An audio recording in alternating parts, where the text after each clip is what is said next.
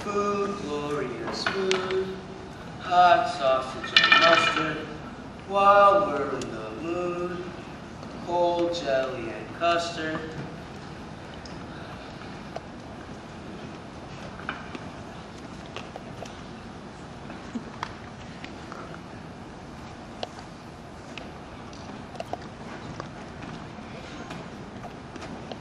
What you staring at? Ain't you ever seen a gent?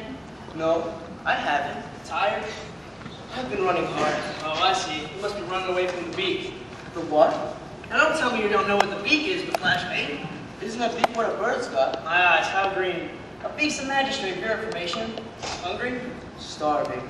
Got no mother? No. Father? No.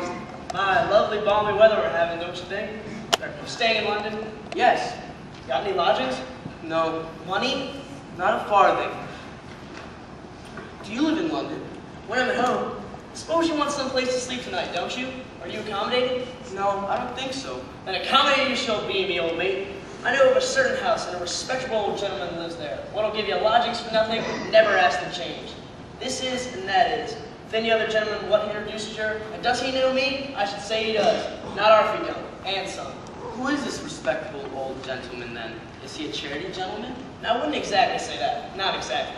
If I introduce you here, it's all right. On account I happen to be a particular favorite, Mr. Fagan. That's his name, Mr. Fagan. By the way, if I'm introducing you to Fagan, I better know who you are, me old China plate. My name's Oliver. Oliver Twist. My name's Jack Dawkins, better known among my more intimate friends as the Artful Dodger. Pleased to meet you, Mr. Dawkins. Come to think of it, I ain't got no intimate friends. What's the difference? You're coming with me. Are you sure Mr. Fagan won't mind? Mine. Consider yourself at home. Consider yourself one of the family. We've taken you so strong. It's clear we're going to get along. Consider yourself well with. Consider yourself part of the furniture. There isn't a lot to spare. Who cares? Whatever we got.